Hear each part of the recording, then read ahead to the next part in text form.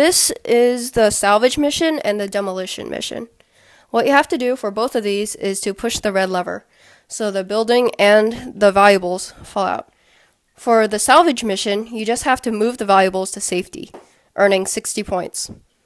For the demolition mission, you have to push the red lever, and so none of the building's 12 beams are left in the setup position, earning you 85 points.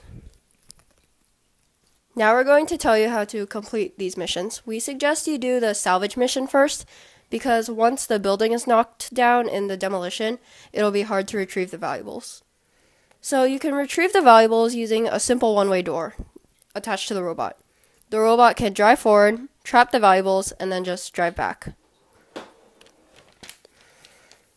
For the demolition mission, you can get 32 points from just leaving the building. However, if you knock it down, you can get 52 points. You can earn back 12 points by just bringing the 4 black pieces to the landfill, which totals the whole thing at 64 points. You can also sort the 8 yellow and blue beams, so the whole thing totals at 112 points. Of course, you can get additional points by bringing all pieces to the transfer area. To bring all the pieces back to base, you can just have an attachment that's dropped from base in front of the demolition. Once you push the red lever and the pieces fall in front of the attachment, you can just pull the attachment back to base.